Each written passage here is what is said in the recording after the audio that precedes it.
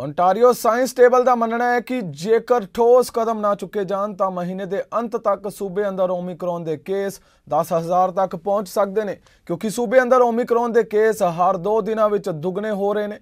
कुछ डॉक्टरों वालों लोगों को एकांतवास होने की सलाह भी दी जा रही है।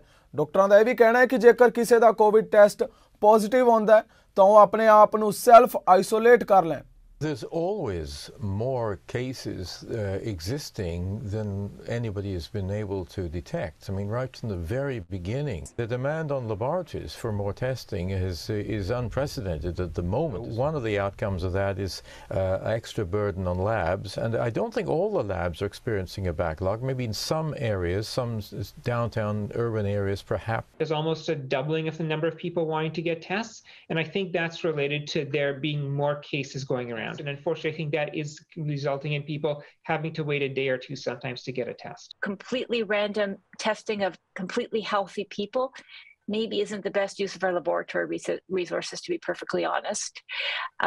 If you are symptomatic, absolutely. The people who are worried about maybe a really high-risk relative and they want to just do that extra step for safety, that's where there may be a role for the rapid antigen testing. First thing is, don't go to the gathering, right?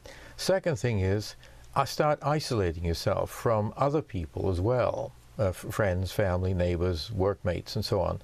And then as soon as you can, get a verification, a PCR test, a molecular test.